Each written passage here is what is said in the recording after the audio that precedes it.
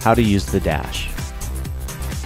The dashboard is composed of a number of different tools that provide data which allow you to emulate the physical demands of the ride. The first and most important tool on the dash is the effort meter. The effort meter provides a graphical representation of how hard you should be working during a specific part of the ride. In this video, we're ascending a small climb while trying to keep a good pace for other riders behind us. Watch how the effort increases as we continue to ascend. The effort meter is color-coded to help you quickly know what zone you should be training in. Each zone is based on a percentage of your maximum effort. Be aware that the difficulty of each video is greatly dependent on the time spent in each zone. At the top of the effort meter is your heart rate goal displayed as a percentage of your max. Percent of max is calculated as your actual heart rate divided by your max. This value can be used to challenge yourself further by teaching your body how to precisely regulate efforts. Some heart rate monitors allow you to input your max heart rate and then automatically calculate your percentage of max. The gear ratio and resistance indicator provides you with two ways to determine what gear or what resistance you should be working at. The gear ratio is the best way to make changes in resistance if you're on your bike and trainer. With shifters, you can quickly make changes to gearing to simulate changes in pedaling effort. This animation provides an idea of how the gear ratio works. Notice how above the blue line, the numbers are ascending from 1 to 10. This corresponds to the gear that's in your rear cassette. Below the blue line are the two rings in the front, 42 being the small ring, 52 being the large.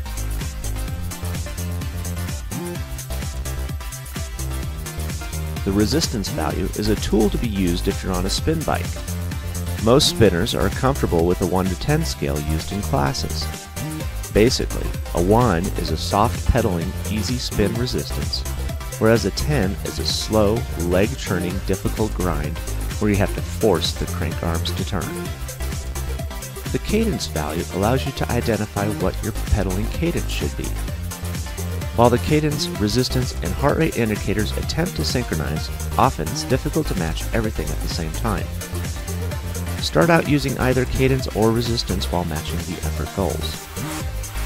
Much like the effort tool, the power tool provides a graphical representation of how much power the cyclist is producing during a given time. The power tool is a nice alternative or backup to the resistance and gear ratio tools. The dashboard has 3 graphs. These are a really cool way to find out where you're located along the timeline of the ride. The graphs are divided by a bar, showing you where you're located along them. The top graph displays a hill profile. The middle graph displays the effort profile, and the bottom displays the power profile. Keeping your eyes on these are a great way to identify changes as they approach. The moving map provides some nice information about where you're cycling. Roads, topography, landmarks, rivers, lakes, and more can be identified so you don't feel lost on the ride. Also note, north is always up.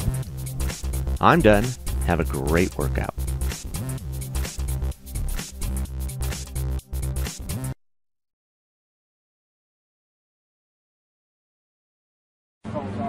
Your audio track is set at the default narrative audio track. If you'd like to switch to just music, press your audio button on your DVD remote. Or, if you'd like to hear just the sounds of the road, press your audio button again for the third track.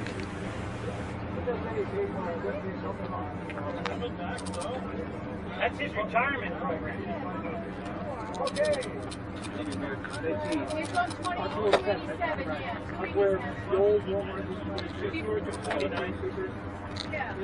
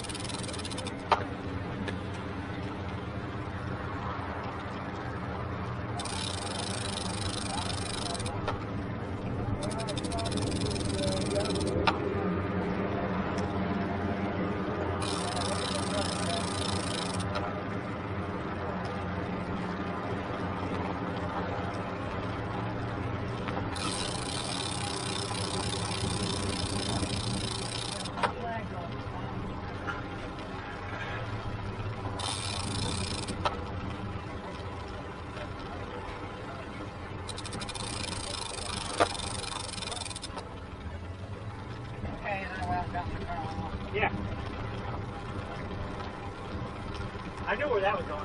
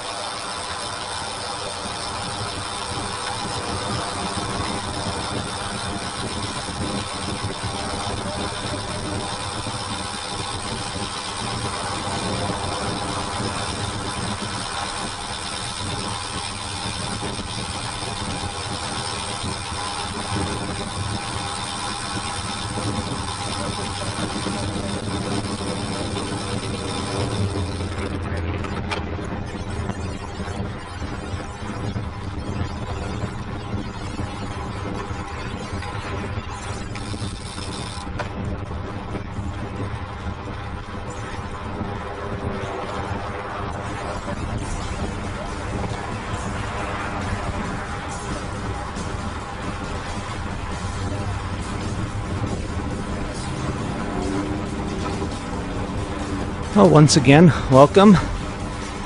This is the Mile of Hell. This was going to just start out as a fun little club ride that turned into a really tough workout. I started this ride in Fort Collins, so I'm already warmed up in the video here, and so the heart rates jump up pretty quick. So I rode about 10 miles to get to the start, but just warm yourself up slow.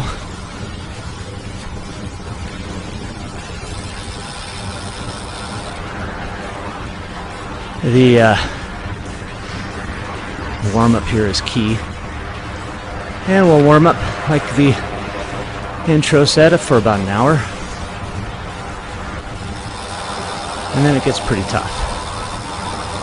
And I'd suggest working your way through the warm up. I wouldn't do just disc 1 and then tomorrow do disc 2.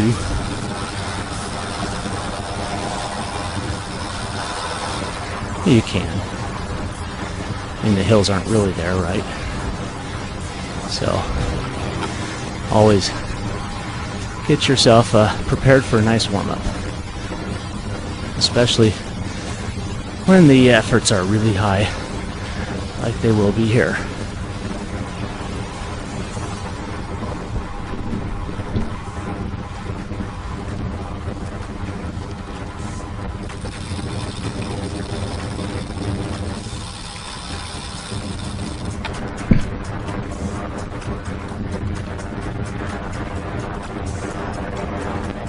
Well, we're starting in Loveland, Colorado. We're about 40 miles north of the Denver Metro. And it's the Tri-City area. It's basically 3 cities, Fort Collins, Greeley, and Loveland, all within 10, 15 miles of each other. And you wouldn't really know it, but there's a fairly good sized population out here. Loveland has a population of about 60,000. Fort Collins little over 120,000, and Greeley, I believe, is right around 40,000.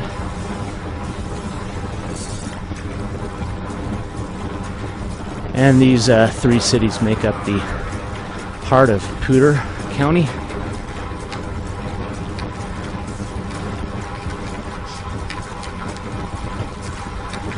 And Loveland's got this great bike group called the Pedal Bike Group, which is PEDAL. You can do a search in Google for them. Just Loveland Bike Group, Pedal, something like that. And they're the main group out there. The interesting thing about Loveland area, and Fort Collins too, are the number of clubs. Tons of cyclists.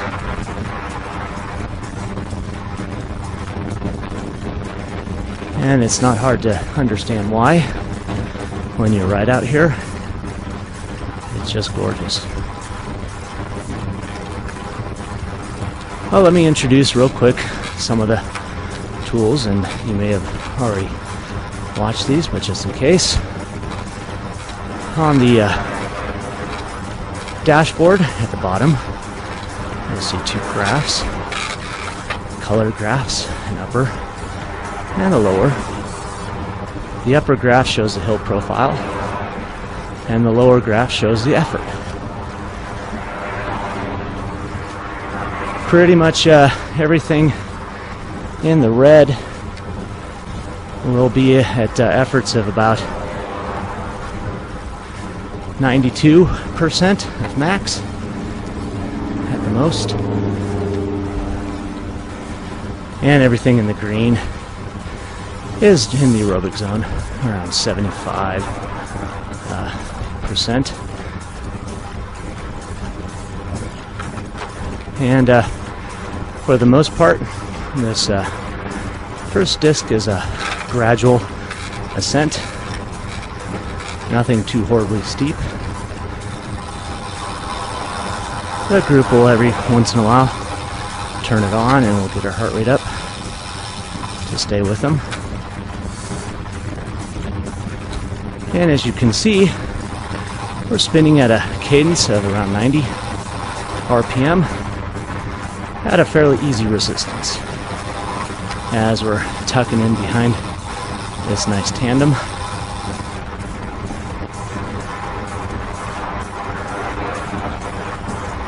And the gear ratio will fluctuate, and you can match those gear ratios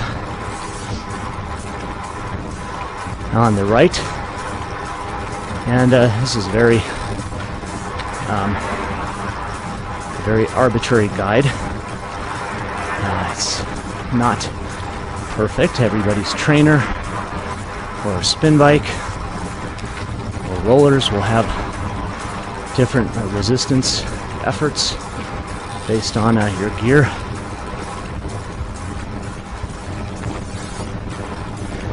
And sometimes the recommended gear ratio might be too high, sometimes it'll be too low, other times it'll be spot on. So it all depends on what you're training on. If you're on a fluid trainer, pretty accurate.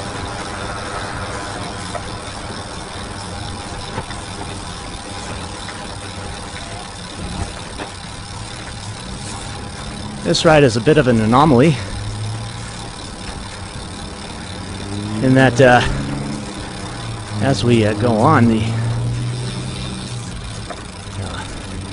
I'll tell you what that bottle means, but as we go on, the hills will get so steep that the gear resistance is low in some cases if you're used to certain low resistance and gear ratio to keep you on target with your heart rate, where a 10 out of 10 might not be enough based on what you're used to. So You really have to put it into a really high resistance on your spin bike, or add some resistance on your trainer if you have a magnetic type trainer. Basically, what's key on these hill climbs that we'll be hitting is the cadence value, which you'll notice on the bottom left. And if your cadence is too high, you know, on some of those climbs, we're going to be running cadence of around 35 to 40 RPM. And if you are at a cadence of 60, it's too fast. So if you have the luxury of adding more resistance to slow your cadence down while maintaining your target heart rate, then that's what you should do.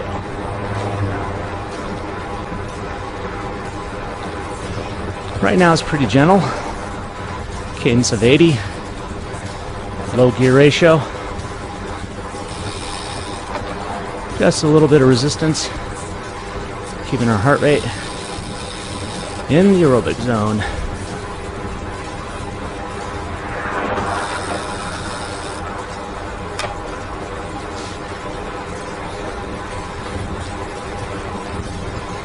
And all the other data there is just for fun.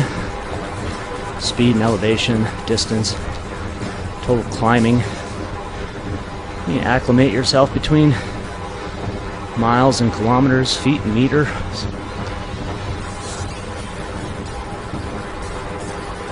And then on the far right is our GPS type map.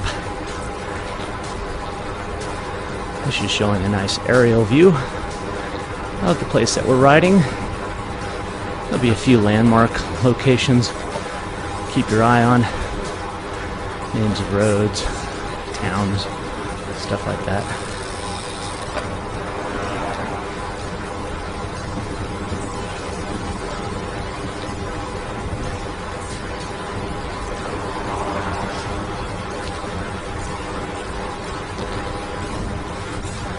So you'll notice the black line that goes from the top graph to the bottom graph, indicating our position along both. So you'll notice that we're in a nice green aerobic zone, and right ahead of it to the right, a little orange blot. We'll have a little acceleration there. So prepare to adjust your cadence and your resistance accordingly, and watch for those changes in the heart rate.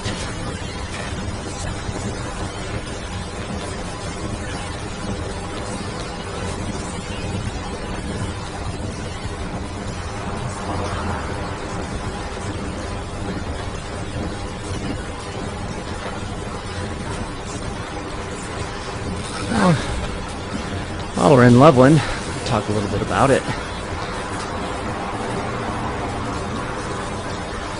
One of the cool attractions out here is the sculpture gardens.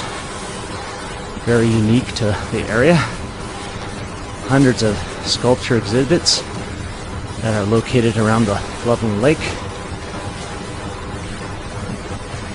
And every year they have a festival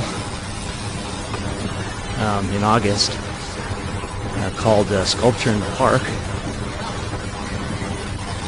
And people from all over the country, or even all over the world, come to exhibit their works. And there's some really amazing stuff.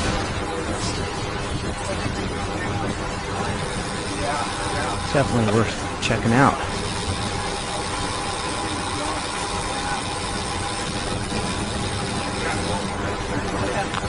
And even though we're at 5,000 feet, in August the temperatures get pretty warm. There's Loveland Lake there in the middle.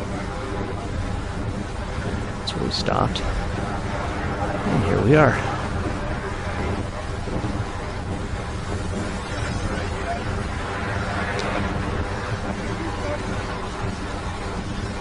I'm riding right along with you, so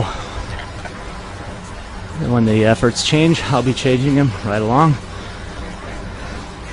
Some sections I can't talk. And here's our little acceleration I was talking about. Heavier gear. Let's start driving towards that group up front, keeping it under control.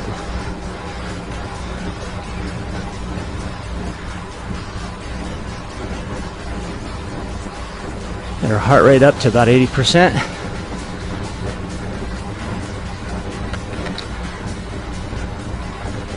%85.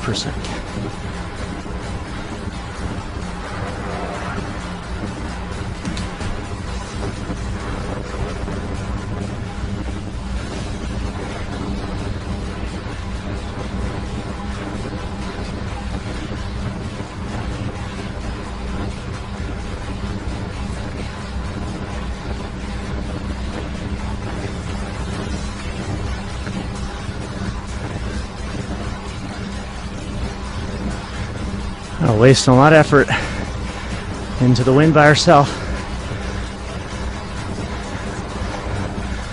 Drive a little harder and get that wheel in the front.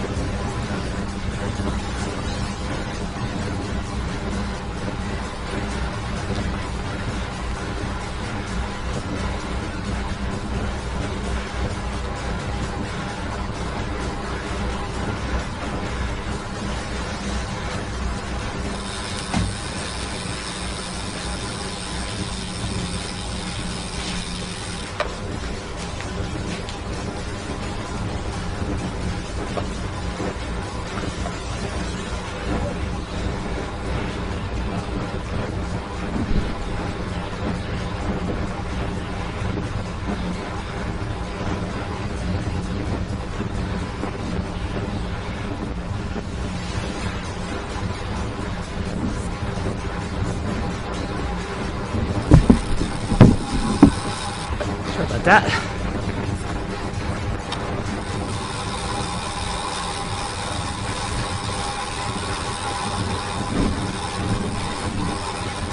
Okay, we're on. Let's relax.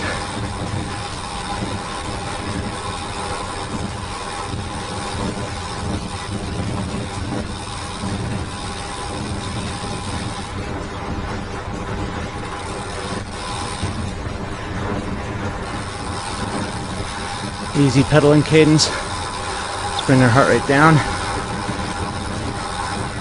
There's another jump right up ahead. Oh yeah, water bottle. Means it's time to drink.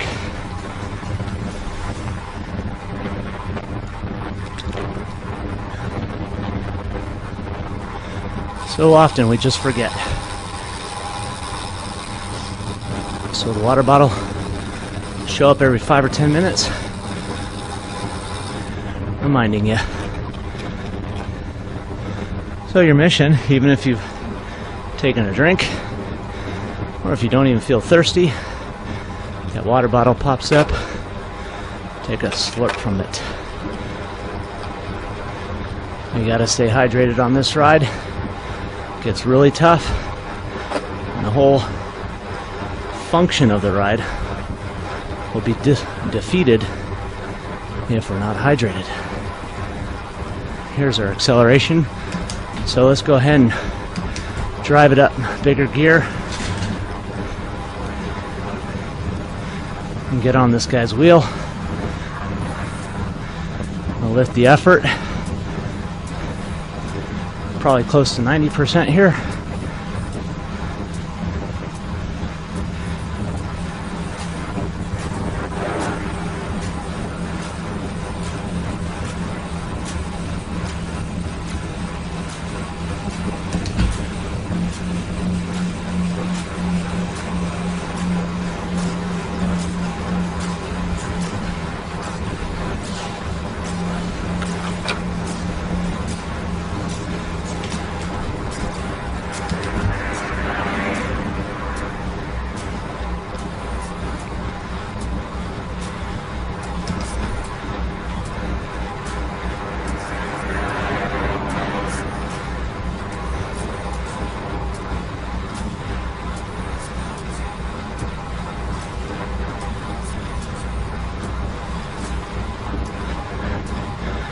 somewhere around here,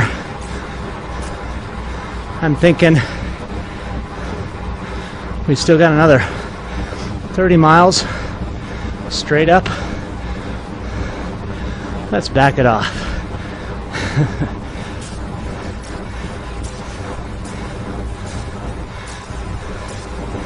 So bring down your gear ratio, cadence. Keep the pedals turning.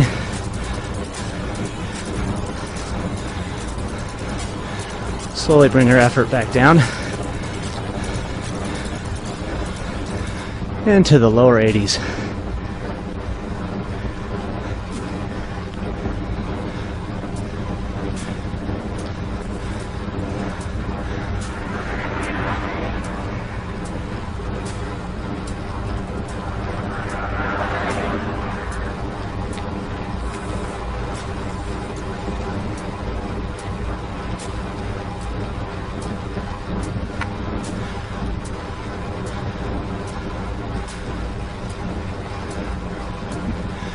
Keeping your cadence right around 80, 85.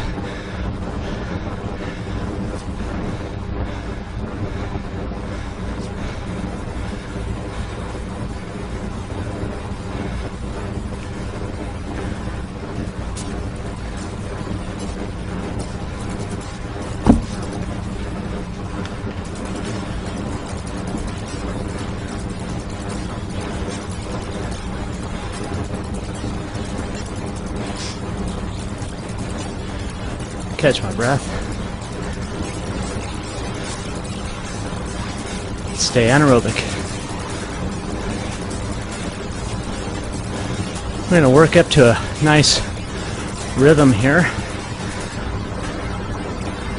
Not too many accelerations. Just a nice steady cadence. And we'll stick at around 84% of our max heart rate for the next 10 or 15 minutes until we get into Masonville.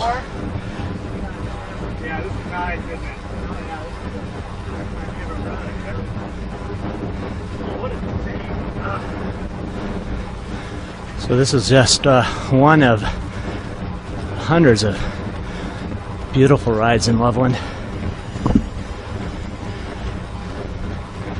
And the whole area is inundated with amazing routes with lots and lots of roads just like what we're on. Low traffic, beautiful views.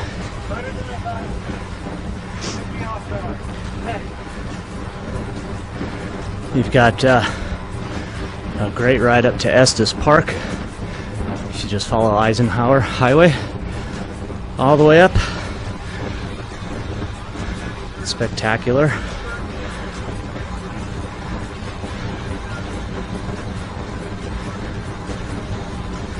Carter Lake is another tremendous ride. Not too much climbing. Great scenery. The lake is beautiful. It's in the third series of Training to Endure, called From the Front Range into the Hills. It's a nice loop around that lake or past it, and then it actually follows the same route that we're on right now, but instead of going to Masonville, it goes east towards Horsetooth Reservoir, which is another really neat lake.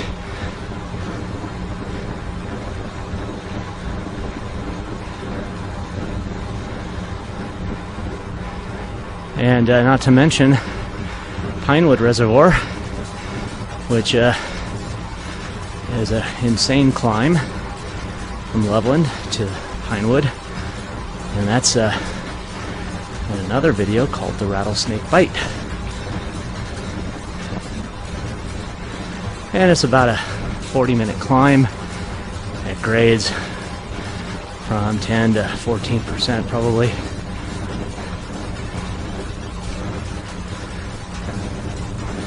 But the descent makes it worthwhile.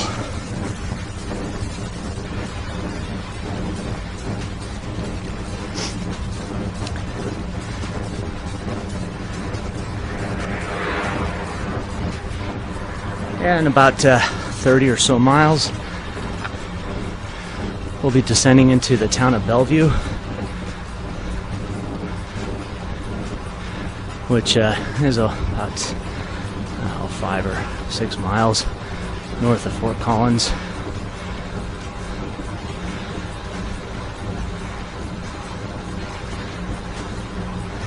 And it's entry to the Rist Canyon ride will be going on here.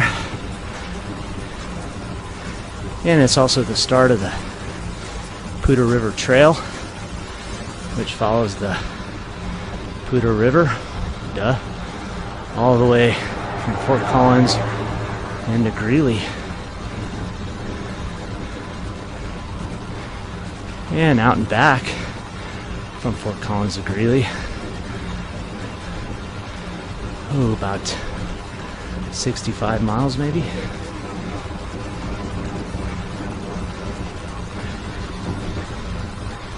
In the springtime, lots of bugs.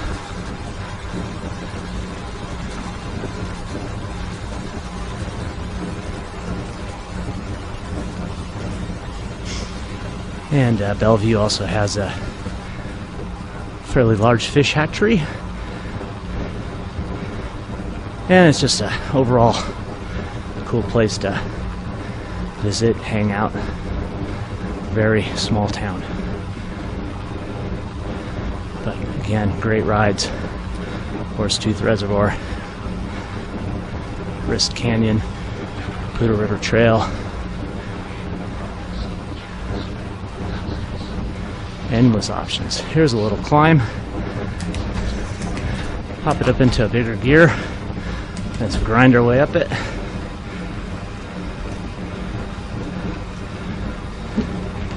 We won't be standing up for any of these climbs. Just feel your legs.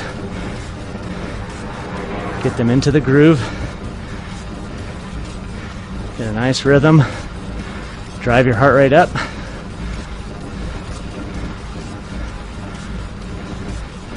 Time for a drink.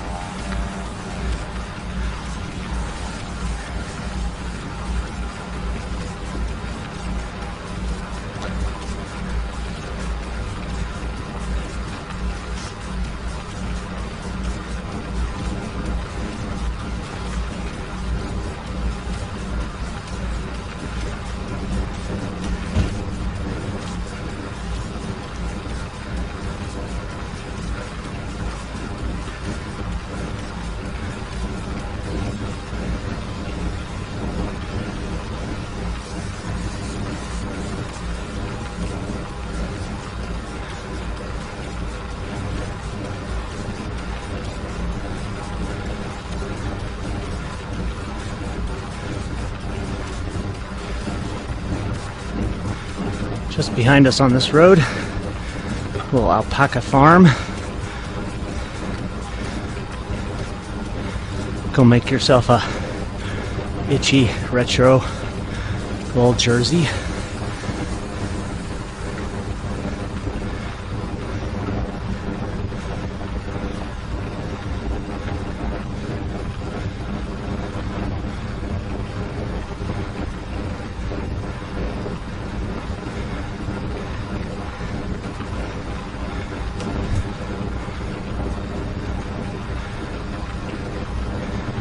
Again, let's focus on cadence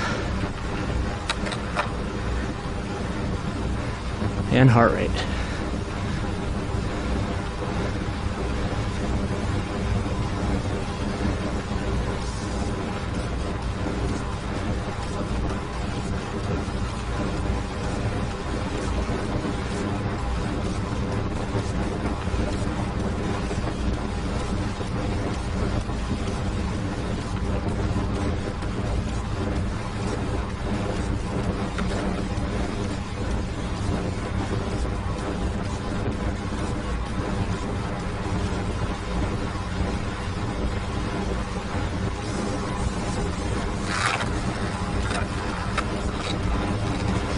Yeah, we're almost to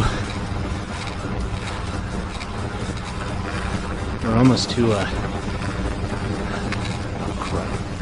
Can't remember the name of the town. Belleville? No. I'm sorry. My heart rate gets over 85%. My brain disengages.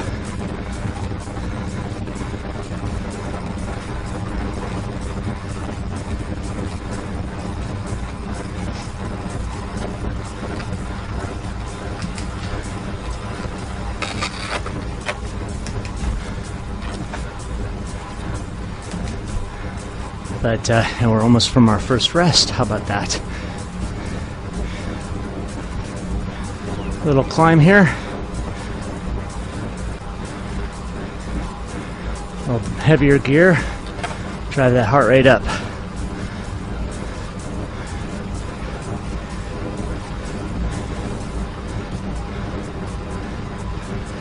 Just a little ways.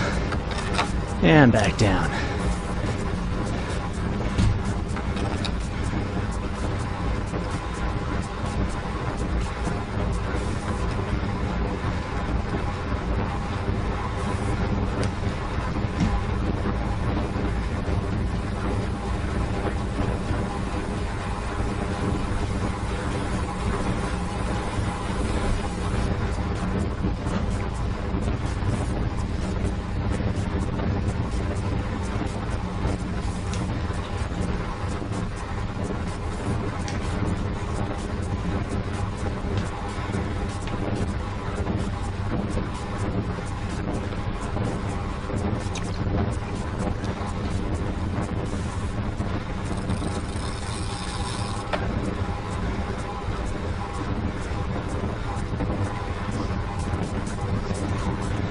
And here's a nice descent.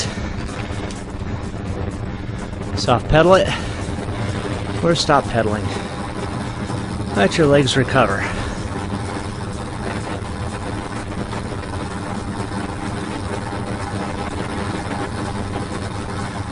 Well, we're going to do a little different in this workout. You know, if you're used to my other or the other ones, is there won't be any soft pedaling on the descents.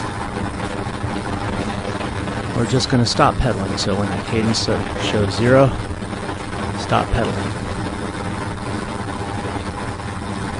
And we're also going to take advantage of all the rests.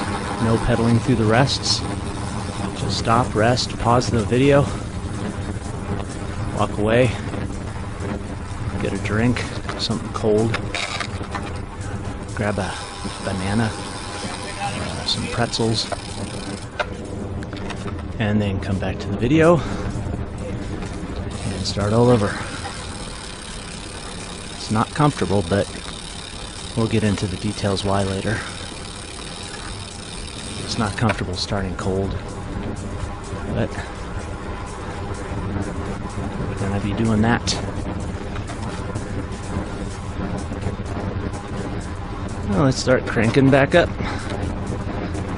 Real easy cadence here. Easy gear.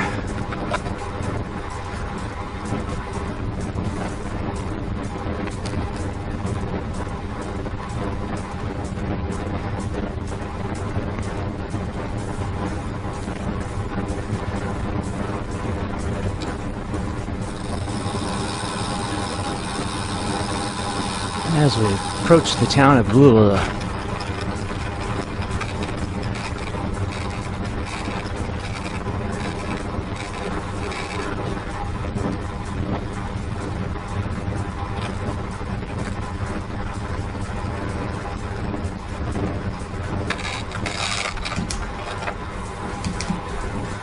add a little resistance, go up the hill.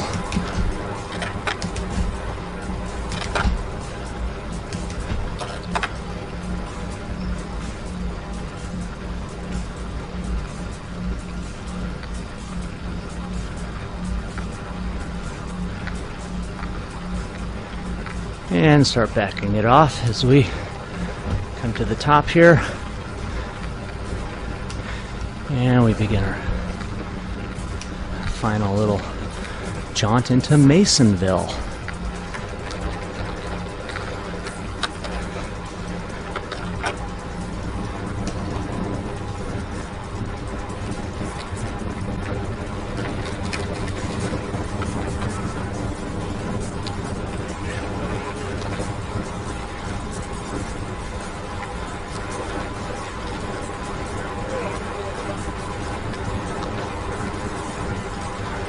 Yeah, we climbed about close to 400 feet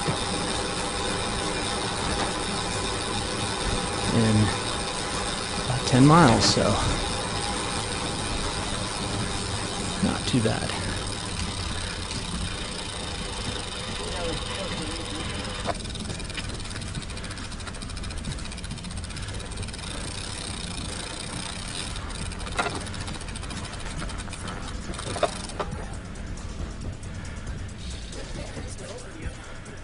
Take that rest.